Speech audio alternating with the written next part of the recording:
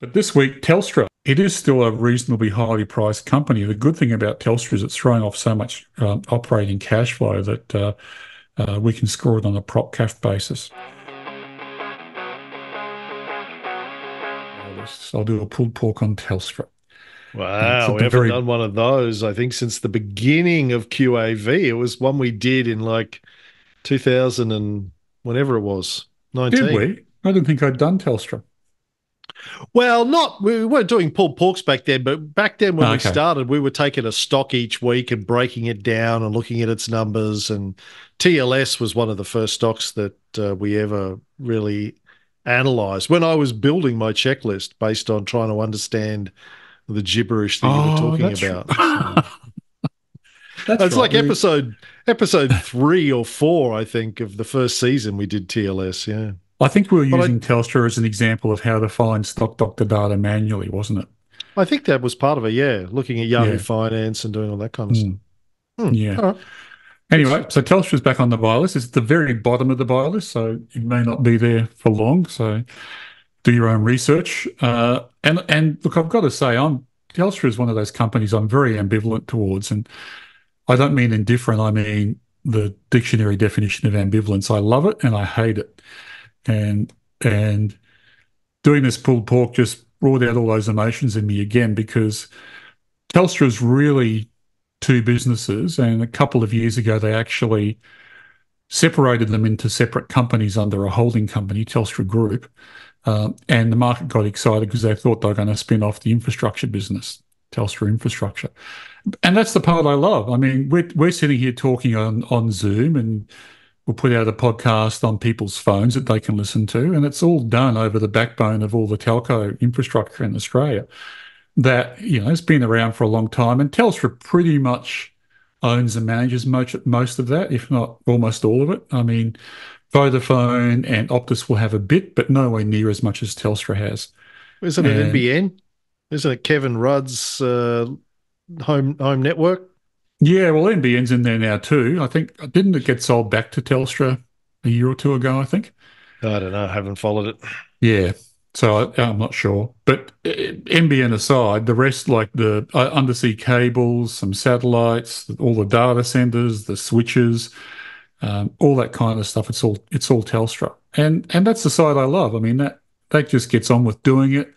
There's very rarely an outage. Occasionally there's an outage. But we rely on it all the time.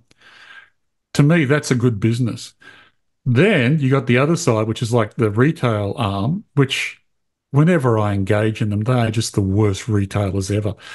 I think I spoke years ago about when I came back to Australia and tried to set up my home phone at Cape Shank, and just spent days in call center waiting queues to try and sort out the most basic of situations. And I don't even know or try to guess what's the best mobile service plan for me to be on. It's just all too complicated. So that's the side of Telstra I hate. And interestingly enough, and going through some of their more recent announcements, they want to make the customer experience part of their growth plans. And that wouldn't be hard to do because they're coming off a very low base, but they've got to do a lot better than go to a Telstra store. Last time I went to a Telstra store, there was no one in it. And I got told to take a number and come back in half an hour when it would be my turn. I'm like, there's no one here. Walk straight into the Optus shop. Yeah, that's what I did. Yeah, well, we actually have TPG here now because I got so pissed off with trying to get onto Telstra. So anyway, that's the side I hate. I mean, Telstra has a great storied history. It's basically a government business that was floated under John Howard in two tranches. But before that, it goes right back to the early 1900s, 1901, I think, when the telegraph lines and the telegrams were all put under the auspices of the Postmaster General. So for a long time, Telstra was called PMG. And then around about the time of World War II, Australia started to realise it needed to have reliable communications with the rest of the world, and dropped a few undersea cables, and that became, I think, OTC, Overseas Telecommunications Company. And then a bit after that, they were combined, became Telecom, and then floated and became Telstra, and then just recently had this kind of internal demerger, and it's now Telstra Group. So it's been around for a long time, long history. Like I said, one side, the infrastructure side, is a good business, and it's growing too because the use of data just keeps on growing as things become more and more digitized. Um, I did have a laugh when they were talking about increasing their satellite business. And I thought about the fact that I couldn't get that at Cape Schanck, which was the only place I needed it. So I got Elon Musk's satellite instead. So they've still got a long way to go with their customer service. Mm. What else can I say about them? Australia's largest telco, obviously. Latest Investor Day update called out customer experience, 5G, and satellite as their growth areas. And I just put a question mark against those three things because I don't think they do any of those things well. So, I shouldn't say they don't do 5G well. It's a growing part of their business. But I remember all the hype on around 5G when it came out, and I think we had it in Canada slightly ahead of Australia, and I had a SIM card that could convert from 3 or 4G to 5G, and I'm like, there's no difference. And I still can't name any benefit from 5G, that we get compared to what we used to have, really. It's either all happened seamlessly or it's all been a lot of hype. But yeah, so not sure about 5G. Your download Infraco, speeds on 5G are massively higher than 4G if you've got a good signal. Like I get 200 megabits a second download on 5G, which I never would have got on 4G, but don't know if you ever try and download or upload anything that big from your phone to care about it. no, It's not like I you're don't. not streaming video on your phone. I mean, No. things like if you're taking a FaceTime call or something like that when you're on a Hmm. walk and you're away from your Wi-Fi in the house, that's where 5G comes into play, really. But if you're not doing that, if you're just Mm. reading the ABC or the Fin Review on Mm. your phone, yeah, you don't really need the 5G. It's I don't probably read them on my overkill. phone. I read them on my laptop. Yeah. So if you're not Yeah. using your phone for high Yeah. bandwidth applications, but I think for people with jobs uh, who are out and about, doing stuff on their iPads and their Okay. iPhones and running corporate apps, CRM apps, ERP apps, Salesforce, all that kind of stuff. A lot of data probably is a good thing. Okay. I'm just here, like Well, I hate Telstra with a passion, and I'll tell you why at the end of this. But I get it. 5G is good. I'm not gonna. I'm not okay. gonna let you shit talk 5G on my watch. Well, I'm not I'm not shit talking it. I just thought it was tremendous hype that I haven't seen much benefit from, but I defer to your experience. Uh, okay. That'll be So, that'll be the only time that ever happens. yeah. What else can I say? So some of the things which I found interesting, which were also in their Investor Day briefing, um, they are calling out growth areas being data centers, which makes sense. Growth in fiber, which might be NBN related, I'm not sure, and security. So uh, I think they probably are legitimate growth centers for them. Um, Probably going back to your 5G comments, the mobile business is seeing 30% growth in data usage. So that's year on year, which is quite tremendous for them. Anyway, I think there's no point going into Telstra in any more detail. Most people have used them or not used them or loved them or been pissed off by them over the years. And the funny thing is, it's not just Telstra. When I was in Canada, Rogers was the big telco player and everyone just loved to hate Rogers. I had a friend whose husband got a job working for Rogers and she just said, before you say anything, it's just a job. Yeah, Yeah, she just had to keep defending herself. Anyway, look at the numbers, and this is where it gets interesting because it's a very large company. I think it would be a difficult company to run. It's quite possible that splitting it and floating off infrastructure, Telstra, Infraco would be a good thing. I think those But Telstra never came out and said they were doing that, and they're certainly not saying it now, but it might happen in the future, and things are being set up so it can happen.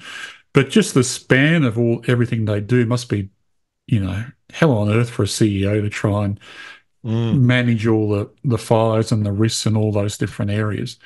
And maybe a bit of focus would come if it was split up. But anyway, we don't have to worry about ADT because it's nearly $71 million a day. So it's a very highly traded stock on the ASX. I'm doing the analysis of the share price of $4, which is less than consensus target. The yield, Telstra for a long time has been considered to be, as I said once before, a bond proxy. So, something that has bond-like characteristics. It's a very stable share price. It's probably traded in the $3 to $4 type range for the last 5 years, and it pays a decent yield. But I think these days with interest rates high, the yield isn't enough. So the yield at the moment is 4.25%, but it needs to have a yield of 6.8% to score on our checklist. And I guess it begs the question, if this is a kind of bond, then if you can get those kinds of rates from putting your money in the bank, why do you take any sort of risk on and dealing with on Telstra stuffing things up and the share price going down? So I think that may lead to them raising their interest rate or their dividend, yield at some stage. We'll wait and see on that one. Stock Doctor actually rate them as a star income stock, which we give 0.5 point for in our checklist. But I think, if I was a retiree and I can get the same sort of yield with less risk, I don't think I'd be buying Telstra. I'd probably just buy an index fund, which has a similar sort of yield anyway.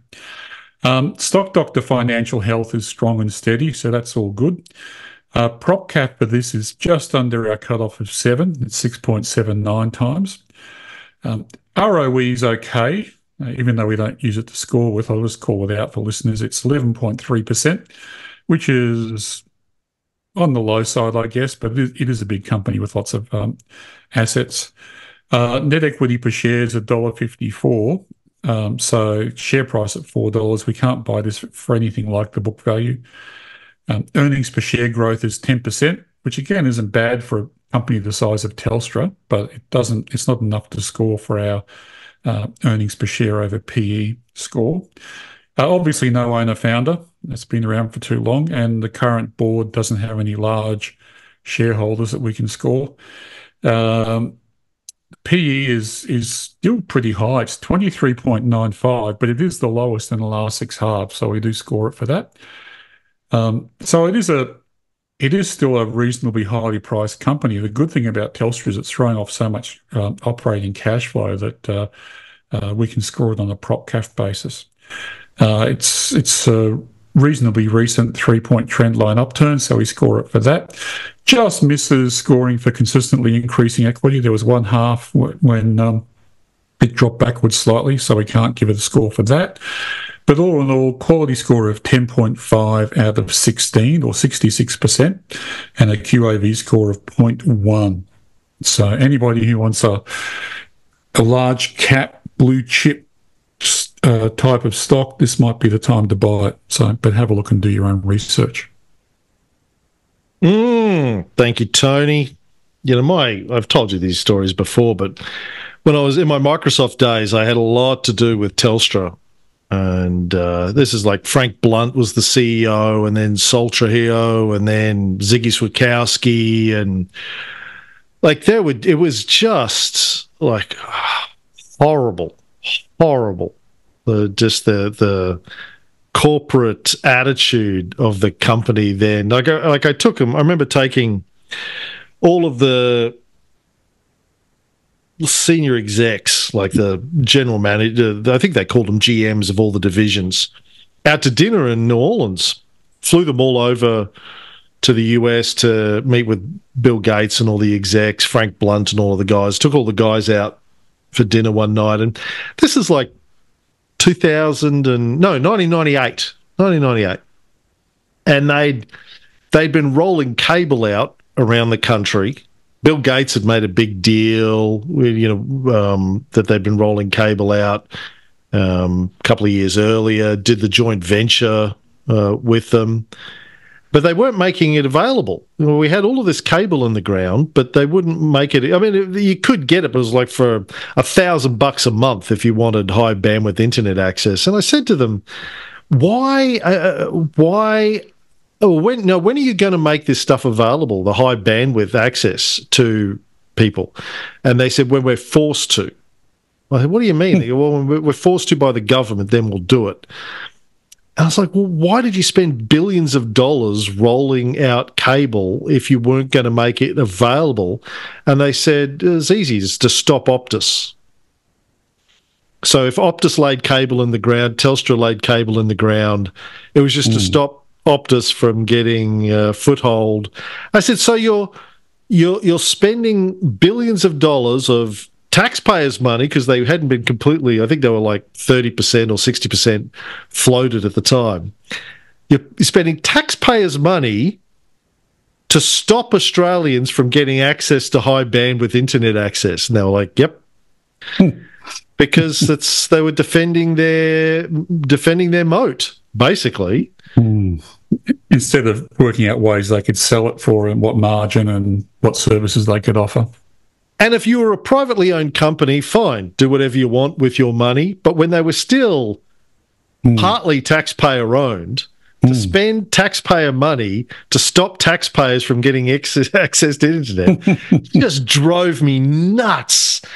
And just their whole attitude, it was just like their level of arrogance out of all of the senior execs in these companies about how domineering they were, and they were terrified. You know, the longer I spent in there, I realized they had no idea what would happen to telephony revenues, and they were right to be terrified as well. Once people had access to VoIP, voice over IP, which is what we were all talking about back then, now we just call it FaceTime or Skype, but it was voice over IP.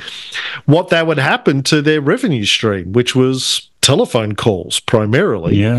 They knew it was going to white ant their own revenue, and they were determined to stop that from happening as long as possible, even though doing that meant stop Australians from getting access to, bandwidth, and which is one of the reasons why Microsoft dumped Telstra as a partner and went with Packer for online services, was because Telstra were just dragging their feet. They were determined not to give Australians access to fast internet and fast internet enabled services until they absolutely had to.